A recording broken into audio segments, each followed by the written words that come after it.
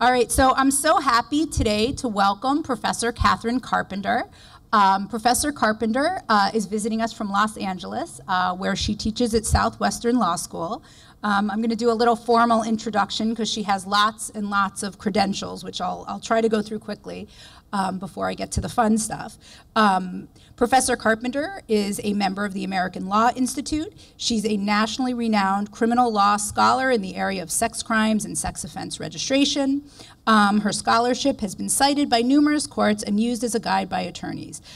She is also one of the foremost authorities on law school curricula and accreditation. And I'm so happy Mary Macchiarola is with us today. Professor Carpenter knows Mary very well and worked with our former president, Dr. Macchiarola, on law school accreditation. So she has a very special relationship with St. Francis College. And so we're so happy that you're joining us today. So some of my colleagues and students know that my research is in the area of sex offense laws and policy, and I got to know Professor Carpenter. She wrote an amazing, amazing article that has been cited far and wide, including by many, many courts, about juvenile sex offense registration. And what is the article that is now being used in Doe v. Snyder? The evolution of unconstitutionality. Okay, the evolution of the unconstitutionality of sex offense laws. She is a very, very important expert and scholar in this field, and it's such an honor to have her here from Los Angeles. I just want to make two housekeeping announcements. Next week, we'll be back in our regular room, 3213, with journalist Debbie Nathan, and students that are here with Dr. Lowry Kinberg and Dr. Devlin. At the end, you will go back to your room, but we will announce that at the end. So sit tight. I'm so happy to welcome you to St. Francis today. Thank you so much for coming, and I know you're going to love her talk. She's a wonderful, wonderful speaker. Thank you, Catherine. Thank you. My thanks to Dr. Horowitz for inviting me to talk to all of you today. And before I go any further, I have to do really a warm personal welcome to Mary Macchiarola. It is special for me to be at St. Francis, and I'm really hoping that Dr. Macchiarola, that Frank is looking down and smiling and saying, I finally got you to St. Francis. We worked together very closely for several years on American Bar Association activities and law school accreditation. And there was one period of time where he and I shared a team together to go inspect a law school. For those students who didn't know him, he was both larger than life, a teddy bear, warm, personable. And the thing that I remember most about him in all of his walks of life is he loved St. Francis. He called all of his students his kids, and he would talk about his kids every time we met, not just his own kids, but his St. Francis kids. So Frank, this one is really for you, and I'm really delighted to be here. I want to talk about a topic that may be something that most people don't talk about. It may be something that you're not familiar with, or it may be something that you've come into here with some preconceived ideas about it. So what I want to talk about is really about kids, juveniles, who have to register on the registry as sex offenders for convictions that they had adjudicated as juveniles. And the way I want to start with this is I want to ask all of you a question. And the question that I want to ask is, I want you to imagine that you are held accountable for the rest of your life for something you did at 10 years old. So you stole a candy bar when you were in 3rd grade, and the letter T for thief is attached to your name for the rest of your life. You go to high school, there's the letter T. You go to college, there's the letter T. Or you cheated on a 5th grade math test, and a big fat C sits next to your name. You come to St. Francis, and there's the C next to your name. And nobody looks at what you're doing now. They only remember the letter C. And in essence, that's what's happening for kids on the registry. That's also what's happening for adults on the registry. And my scholarship really involves both adult registration and kids on the registry. Today I want to talk primarily about kids on the registry. But when I say the word sex offender, or sex offense registration laws, I have a sense of what pops up in some people's minds, and I get it. And I want to put that out there sort of right now. This is what pops up in most people's minds. What pops up are these faces. These are probably the most horrific images that we may have of people who have committed horrendous sex crimes. Jerry Sandusky, Penn State coach, Second Mile charity founder, where he was convicted of 10 child rapes and molestations, and he's serving time in prison now in Pennsylvania for it. John Evander Cooey lived behind the Lunsford home in a trailer. He kidnapped 9-year-old Jessica Lunsford, raped her, and murdered her. Horrible, horrible story. He was living right behind their house. Horrible story. Philip Garrido, some of you may know that name or may know that story. He kidnapped on the street 11-year-old J.C. Dugart.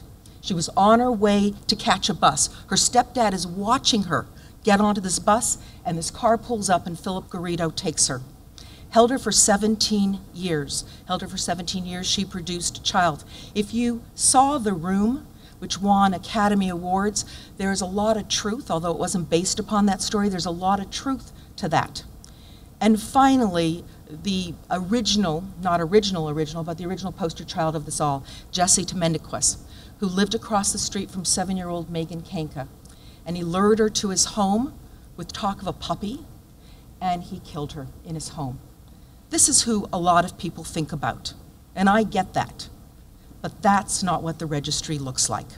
The registry is packed with other people, and that's who I want to talk about today. It's packed with other people. There's 861,000 people on the registry nationwide. That's a lot of souls. That's a lot of people. Only maybe 8 to 10% of them are the dangerous kind that I showed you before. The vast majority aren't that at all. In fact, the overwhelming face of registration is nonviolent and it's non-reoffending. That they aren't Phil Garrido, they aren't Jesse Temendiquez. They've been convicted of pretty minor sex offenses, and then they've spiraled down into what is a pretty unjust system. And approximately 20% of that registry is filled with kids. Kids who committed an act at 10 years old, or 12 years old, or 14 years old, whose lives are ruined because of that act. And that's really what I want to talk about. So I want you to look at who some of these people on the registry are. And when we talk about sex offense registration laws, I hope you'll think about these guys, these people, not just the boogeyman in the bushes, but these people. So the first one is the 18-year-old who sexts with a 16-year-old girlfriend. I know everybody in this room knows what sexting is. You're not doing it, but you know what it is. So they call it self-produced, self-published child pornography. If you're sexting with a minor, that is child pornography, subject to a huge prison sentence, and for many, subject to lifetime registration for doing that. 18-year-old with a 16-year-old, and everybody's consensual here. This is not the Anthony Weiner case. This is not the case where all of a sudden on your phone shows up an image you weren't expecting. These are kids imaging each other. That's on the registry. Very common one on the registry is the 19-year-old who has consensual sex with a 15-year-old girlfriend. Consensual sexual activity. We could have a discussion about, okay, should 15-year-olds be having sex or not? I ask it in my class often, so I'm going to actually ask the poll here. Every state has a law called statutory rape. Every state has a law that says even if you're consenting to sexual activity, sexual intercourse, below a certain age, we think it's not right, and so we're going to presume it's not consented to. So I want to poll, first of all, how many of you think there should be a law called statutory rape of some kind where below a certain age, you shouldn't be having sex? Do I have any takers? All right, that below a certain age. I guess the question would be what the age is. I think in New York, it's 17. In California, it's 18 years old. That's pretty high. The average age is 16. Would anybody vote for a law that's for 12? I mean, takers for 12 years old? So 12 years old, over 12, you'd be fine if it's consensual sexual activity. Anybody for 14? Over 14? Okay, yeah. So what I'm finding is on the college campus, the age is younger. In my law school class, I can get to everybody to about 16 years old with not a lot of people below 14 or 12. But here's the deal, it's all consensual. and they have to register for 20 years. And I want to mention one kid's name who actually made national news. You might remember the story. His name is Zach Anderson. Zach lived in Indiana, hooked up online with a girl in Michigan, just 20 miles across the border. So Zach went across to Michigan to be with her. She's 17. Michigan is 17. That's great. It's consensual sexual activity. It's legal. He goes across. Oops, she lied. She's not 17. She's 14 years old. Zach is convicted of statutory rape even though his mental state was not to commit a crime. He thought she was 17. She looked 17. He was convicted of statutory rape. Had to register, allegedly, for 25 years. A lot of big press about him. His parents fought for him. We have in the audience Bill Dobbs, who's very connected with the whole advocacy movement, and Bill Dobbs worked hard on that case as well to bring it to the public to light. My favorite weird story is about Dean Edgar Weishaupt. Look at the last category. So here he is, it's 1979. That was the rage of skinny dipping and streaking, and so he skinny dipped in a Hilton Hotel pool, 1979. Ha ha ha, no big deal. He signs a little ticket, yeah, indecent exposure, goes back home. 1995, 1996, knock on his door. You know, we know that you have an offense here. You're gonna have to register as a sex offender. He goes, that's exactly right. What? I have to register as a sex offender? You gotta be kidding me. 1999, the laws changed. Now he had to register for life as a sex offender in that state. No due process, no ability to say, excuse me, I skinny dipped in a pool with my girlfriend in 1979. So when you think of the word sex offense registration laws, I want you to think about Dean Edgar Weishaupt. I want you to think about people who engage in consensual sexual activity around the country who end up on this merry-go-round loop that we call registration laws. And now I want you to look at the kids who are on the registry. 15-year-old boy has sexual intercourse with his girlfriend. Now I'm old, so I'm going to put the word girlfriend in quotes. She's 13 years old, they are in love, they think it's all terrific, so they're having sexual intercourse. He has to register for 20 years for that act of sexual intercourse when he was 15. The one on the screen on the bottom, 10-year-old girl, you may have seen this article. It was just written up in the New Yorker. Her name is Leah Dubuque. I don't usually say the names of children. We keep it private and confidential. Children who are in juvenile court, we want it to be confidential. But she outed herself. She ran a blog on what it is like to be that kid who goes to college, who's in high school on the registry. So here's the deal about her. She's 10 years old. She's got a 7-year-old stepbrother and a 5-year-old stepbrother. I think step is probably the operative word here. She starts to dry hump, simulate sexual activity with them. They're all clothed, with her 7-year-old brother and her 5-year-old stepbrother. You know the effect of that? She was removed from the home. She's 10 years old, was removed from the home, was placed in a residential placement, and what followed was like the C for cheat, like the T for thief, has followed her through college, through her after college years, all because of something she did at 10 years old. This can't be fair. This can't be right. Have to figure out legally how to get us to a place where we can get rid of it, but it can't be fair. The next one happened just in your neighboring state. It's New Jersey. 2 8th grade boys did a really stupid, brutal prank, and I'm gonna call it a prank. They pulled down their own pants and sat on the faces of 2 6th grade boys. And okay, dumb, right? Bad, ugly. We can all see the picture and we don't like it. Okay, so here's what happens. They do that. The New Jersey court calls it a sexual assault, and they have to register for the rest of their lives until they're 80 years old, until they're 90 years old for this act. Not only do they have to do that, I'm not making it up, the court sanctioned it. Goes to court, and the court says, well, you did this sexual assault.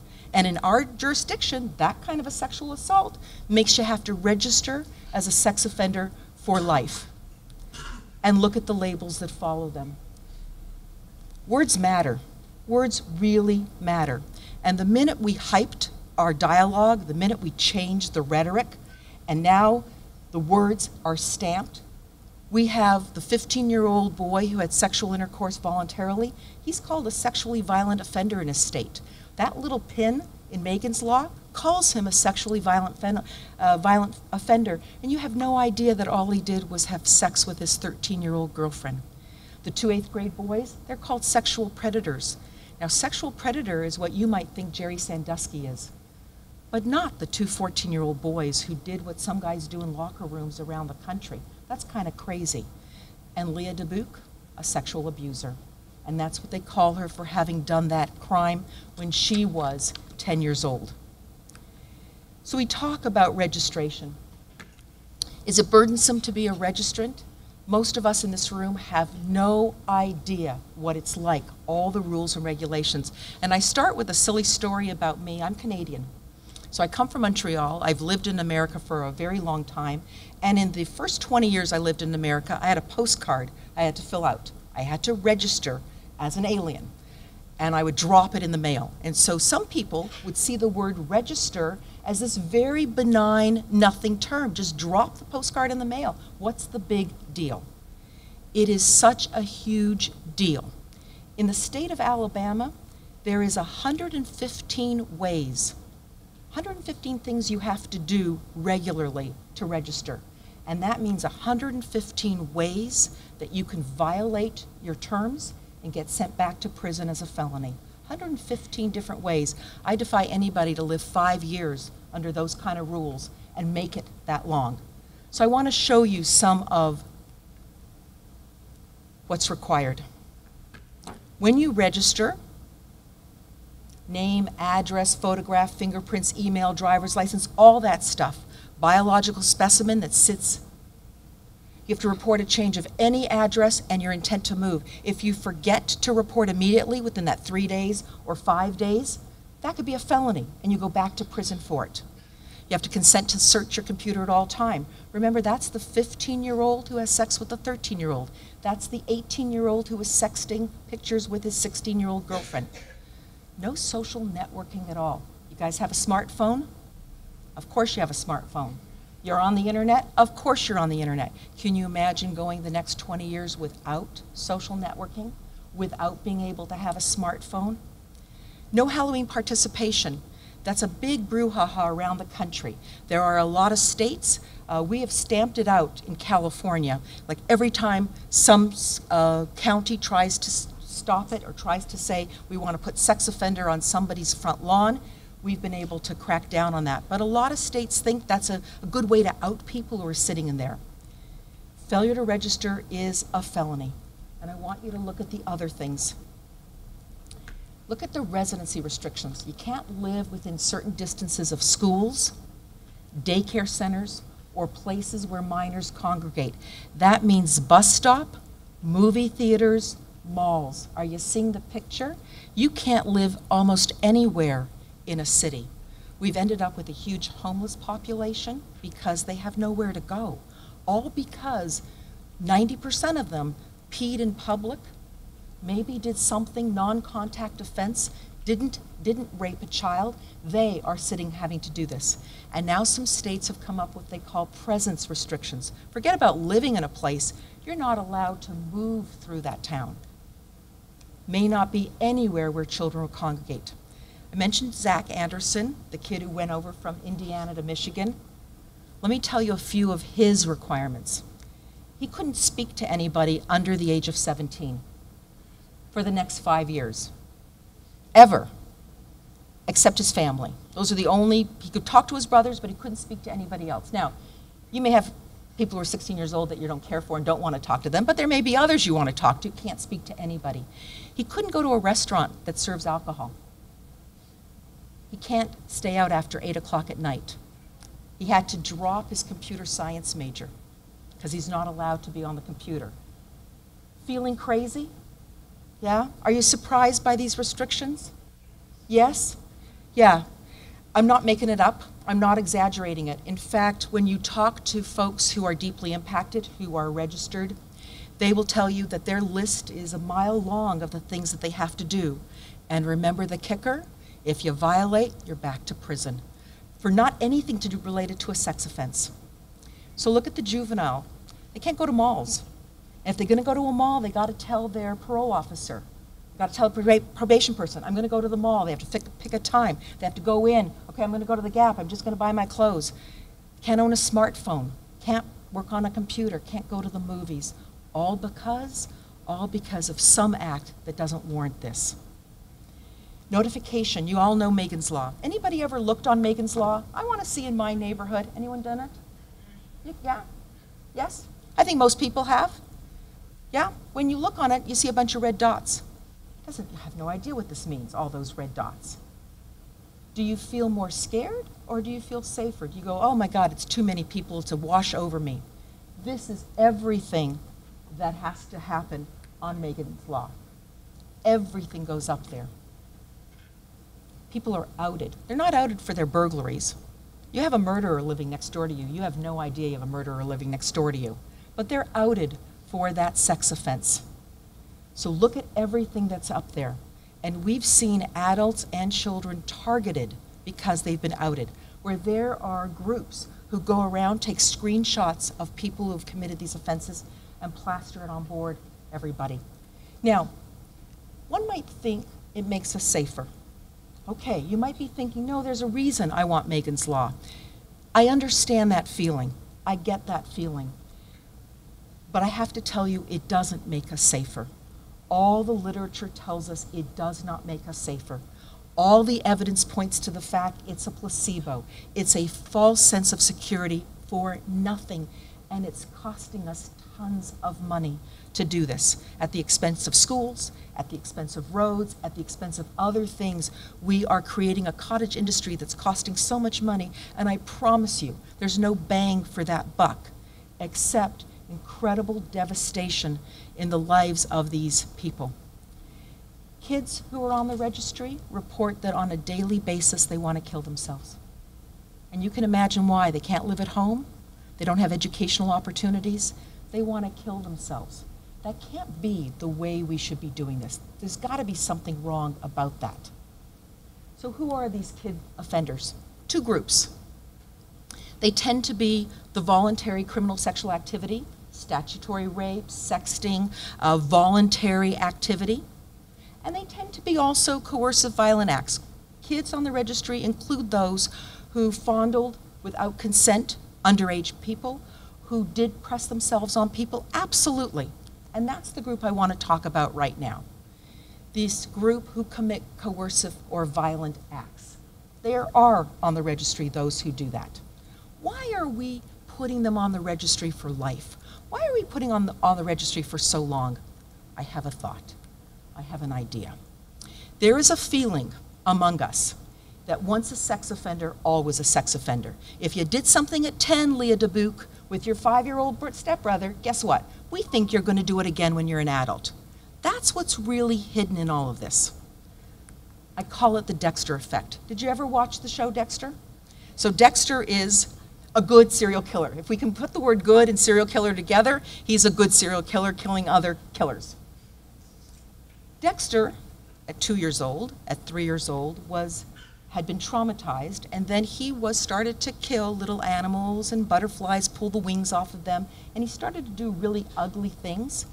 And there is a thought, and there is some psychology, I don't know if it's true, some psychology that says, you know what, if you show that violent tendency when you're a kid, you might actually become violent as an adult. That tendency may stay with you, and maybe you might murder as an adult. I don't know about that. There might be truth. There is no truth to that when it comes to sex offenses. Just because a kid did something as a child does not mean there is absolutely zero evidence to suggest they're going to do it as an adult. It's the Dexter effect. Here's why. We have this mantra. It's a sticky message.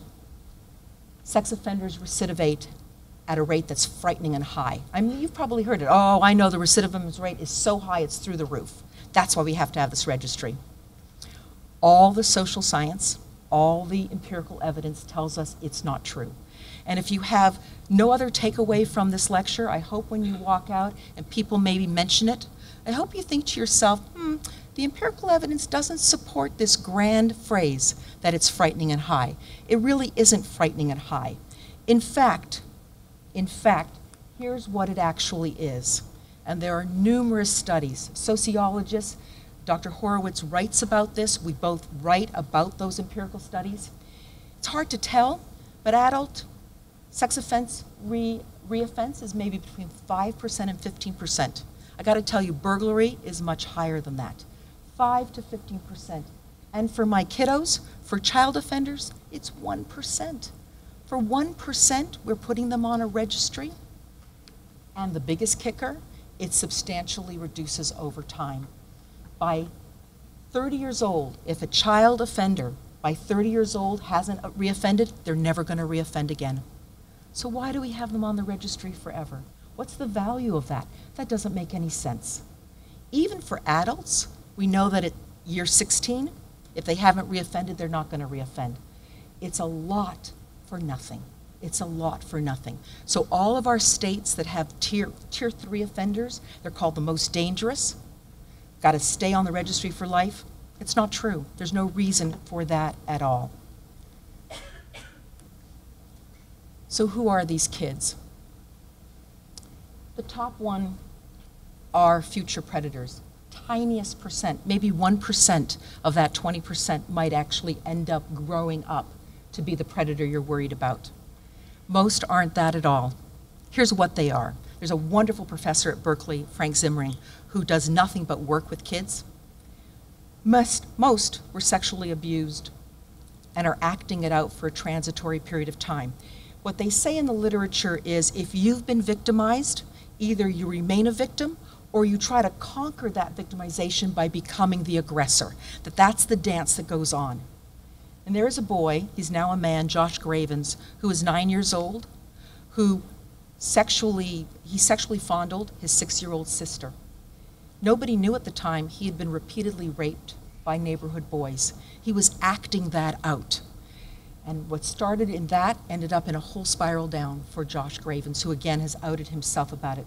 Some are naive experimenters, people who think of themselves as little kids. So they're more grown up, but they're comfortable around children. And so they have low impulse control. And so this is what they are doing. They don't deserve this idea that they're always going to be committing sex offenses. Then there's juvenile delinquents. These are our guys who just perform all kinds of crimes. So they commit drug crimes, they commit burglaries, and oh, by the way, they also do sex crimes. This is not the person who's the boogeyman in the bushes. And then finally, can I just say, some are actually just playing doctor. You know that phrase, playing doctor? Well, that's been wiped out of our vocabulary. There's no such thing as playing doctor anymore. 2 6-year-olds, it's not playing doctor. In fact, I have to out this DA. There's a DA in Michigan who threatened to charge, went after a 6-year-old boy. Why? Because he was playing butt doctor with a 6-year-old girl. That's what they called it. It was called butt doctor. And she charged him with a sex crime. 6-year-olds. We can never start too early, she said, in sending out that message. No, I actually think we can start too early. I really think that's a wrong statement. Of course we could start too early. So, because I'm a law professor, I just want to leave very quickly with an idea. You're going to be hearing more in the news about this. The way to stop all of this legally is for us legally to think about these laws as punishment. Right now, they're thought about like you got a driver's license, like administrative regulations like you have to follow with the DMV. But when you think about how bad they are, when you think about how onerous the burdens are, it doesn't feel like getting a driver's license with the DMV. It feels like punishment. It feels like a burden. And so what's going through the courts now is they're wrestling with this idea. Do you think these laws feel like punishment? So let me ask all of you, do these laws feel like punishment or do they feel like a driver's license? Do they feel like punishment to you? Yeah. So many of you, maybe some of you say, well, Professor Carpenter, I think they feel like punishment, but I don't mind punishing these people. That could be true too. But do you think they feel like punishment? That's what the United States Supreme Court potentially is going to hear this term. They're actually going to think about whether this looks like punishment. And so I want to, just with one last slide, talk about why I think it's punishment, and then open it up, the movie, and then open it up for questions. So I want you to look at this list. Maybe it's punishment if it feels like you've banished people from the state, just like they did in colonial times, like old England times. If you feel like that, it's punishment. If it's public shaming, like the stockades, it's punishment. If there's humiliation attached to it, it's punishment. So I want you to look at that list. Basically, people are banished from cities. You can't live or work or travel in many cities in this country. Look at the internet registry. The humiliation and shame that follows for those kids on the registry, for adults too on the registry. And then the last one, you got to meet a lot of mandatory conditions. This looks and feels to me like punishment. And so a number of us write scholarly articles designed to keep talking about that. But even as we write the scholarly articles, even as we do that, we want to reach out to all of you, because maybe if walking away you say, okay, I still think sex offender registration laws work, they're good, they're important, but maybe I walk away with a takeaway that maybe they have to change. Or maybe you walk away with a takeaway that says, boy, these are bad. They're too much money, not worth it, we should get rid of them, which is another way to look at it. In either way, I think they shouldn't stay the way that they are.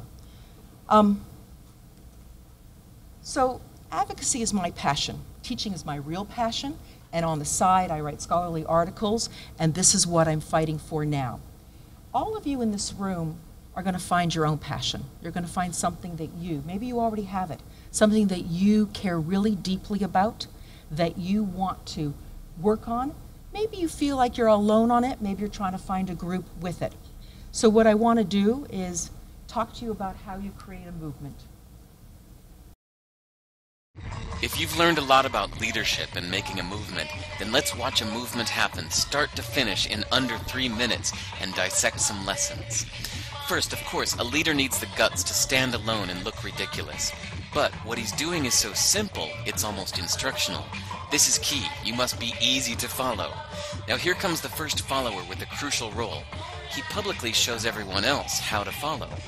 Notice how the leader embraces him as an equal. So it's not about the leader anymore, it's about them, plural. Notice how he's calling to his friends to join in. So it takes guts to be a first follower. You stand out and you brave ridicule yourself. Being a first follower is an underappreciated form of leadership. The first follower transforms a lone nut into a leader. If the leader is the flint, the first follower is the spark that really makes the fire. Now here's the second follower. This is a turning point. It's proof the first has done well. Now it's not a lone nut, and it's not two nuts. 3 is a crowd, and a crowd is news. A movement must be public. Make sure outsiders see more than just the leader. Everyone needs to see the followers, because new followers emulate followers, not the leader. Now here come 2 more people, then 3 more immediately.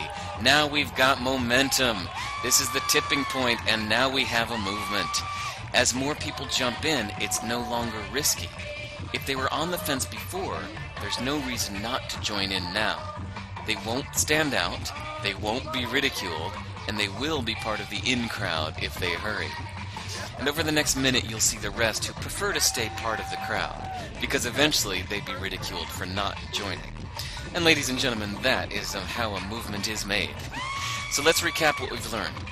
If you are a version of the shirtless dancing guy, all alone, remember the importance of nurturing your first few followers as equals, making everything clearly about the movement, not you. Be public, be easy to follow. But the biggest lesson here, did you catch it? Leadership is overglorified. Yes, it started with the shirtless guy, and he'll get all the credit, but you saw what really happened. It was the first follower that transformed a lone nut into a leader. There's no movement without the first follower. See, we're told that we all need to be leaders, but that would be really ineffective. The best way to make a movement, if you really care, is to courageously follow and show others how to follow. When you find a lone nut doing something great, have the guts to be the first person to stand up and join in.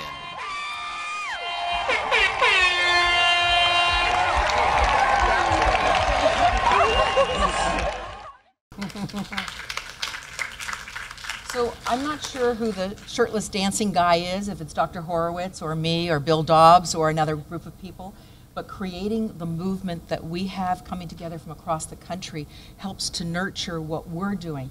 Think about in your own lives. If you see that shirtless guy and you think, well, I don't want to be the first one up, but sometimes it's great to be the first one up because others will follow with you. It has been a pleasure. I'm happy to take questions if you have any. I don't know, Dr. Horowitz, if you have any last thoughts? No, I would love to. Question is, okay, so you want to take the people with petty crimes off the registry, but Jerry Sandusky you don't want off the registry.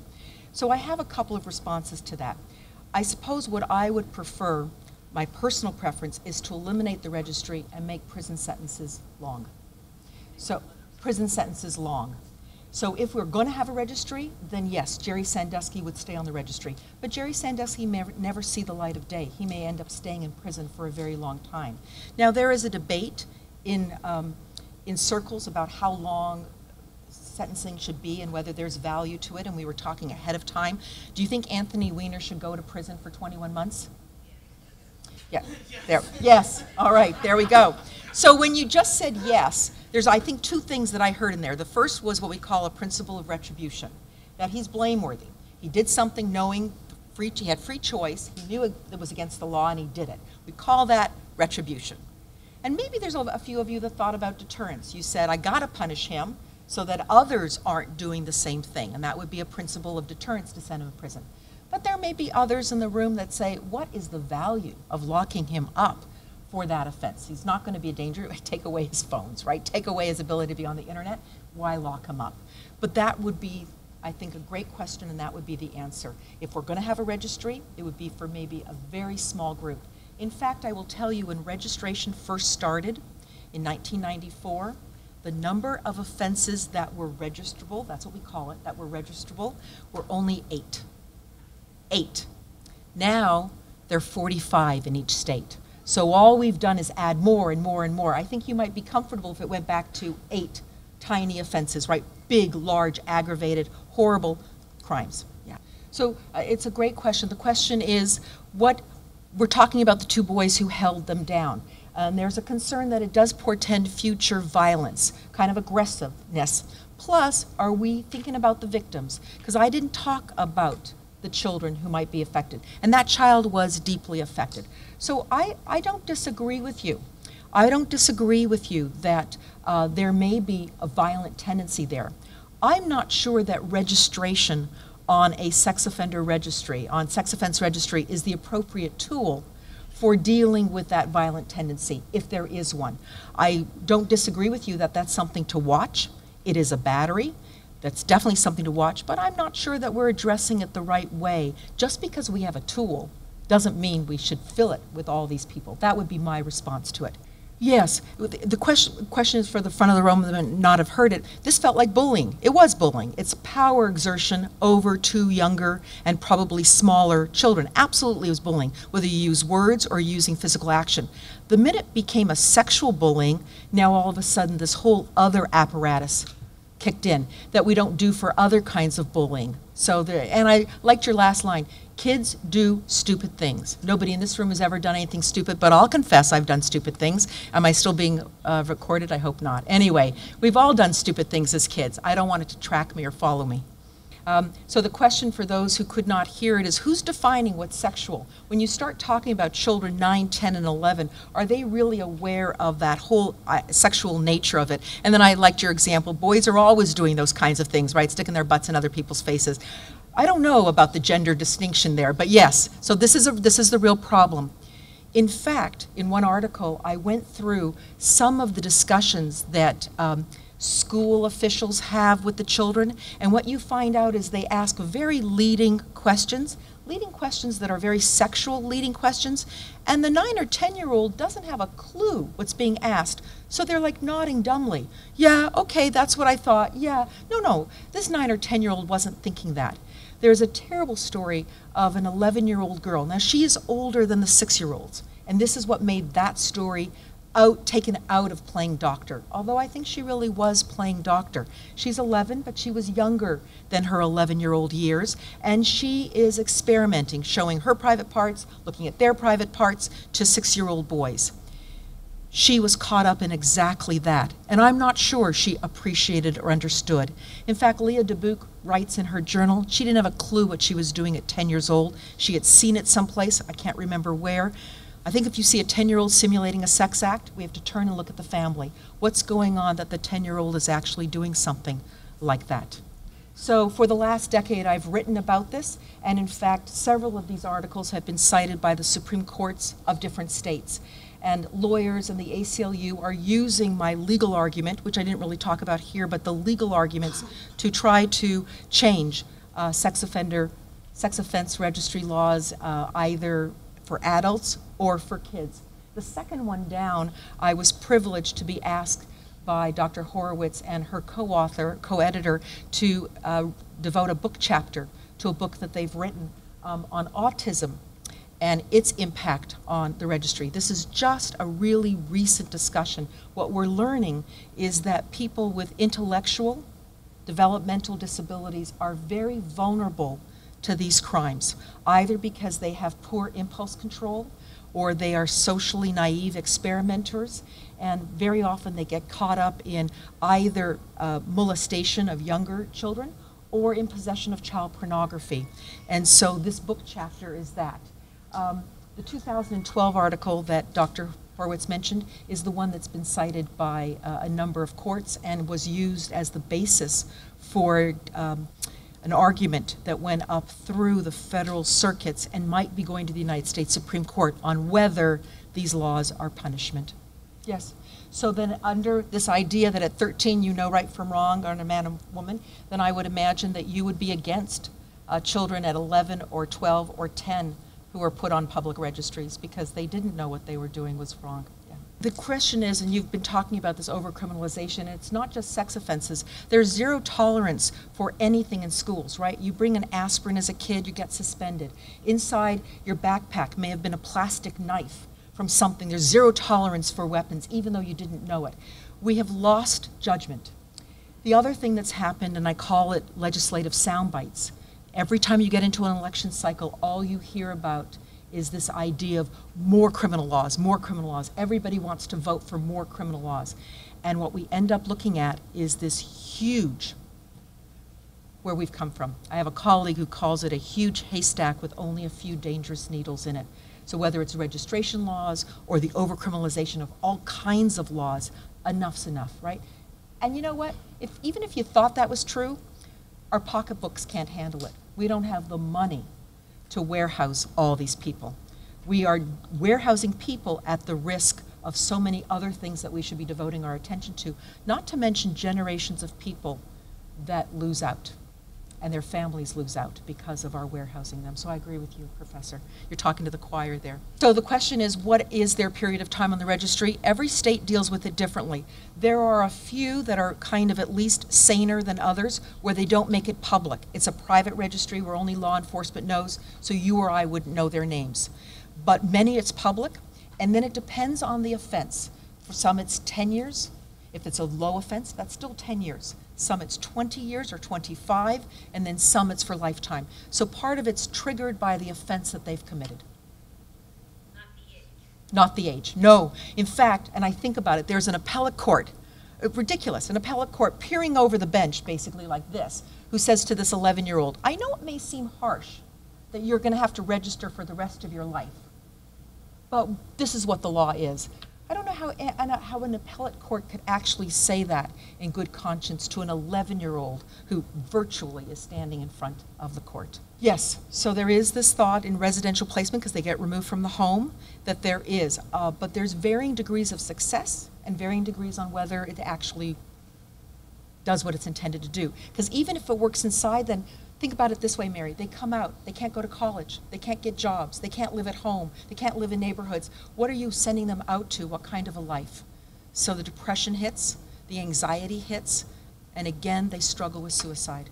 So the question is, why do I think we've ended up where we are, this public registry and this dehumanization of a subset of people? I think that, and sociologists, I think, confirm that we are in the throes of an irrational societal panic over this topic. There's three elements to a societal panic, a moral panic. The first is that there's an official reaction that's the same, that everybody talks about it in exactly the same terms. It's frightening and high.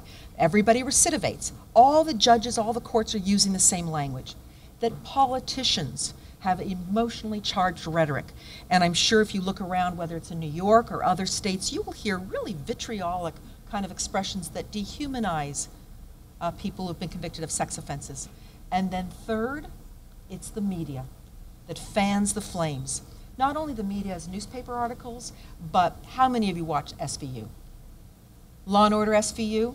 Yeah, me too. I watch it all the time, and I watch Law and Order. But I'm here to tell you, Law and Order SVU is probably one of the biggest culprits in terms of the whole world of a sex offense. So we have those three things, and when you look and see what's going on around us, but here I will end with hopefulness. I am hopeful. I'm hopeful that change is coming. I'm hopeful that this horrible tipping point that Malcolm Gladwell talks about that happens around in just phenomenons is actually shifting. We're starting to see articles in newspapers that actually are now humanizing the registrant, making us aware of the devastation that they feel. That's good. We have courts that are brave enough now to say, guess what? I think this is punishment. I don't care. You can call it a DMV license. This is punishment. So I'm hopeful that more courts will do it. I'm hopeful that all of you, when you walk away, will think about this in a broader context, not just the way the emotionally charged rhetoric thinks about it. So I'm hopeful for that. And I'm hopeful that the courts are going to come back and continue to say that. And maybe it gets to where it's a registry that's small. I think your question's a good one. Or maybe we eliminate the registry and think of other ways to keep us safe. All right, and with that, I'll say thank you. Thank you, everybody.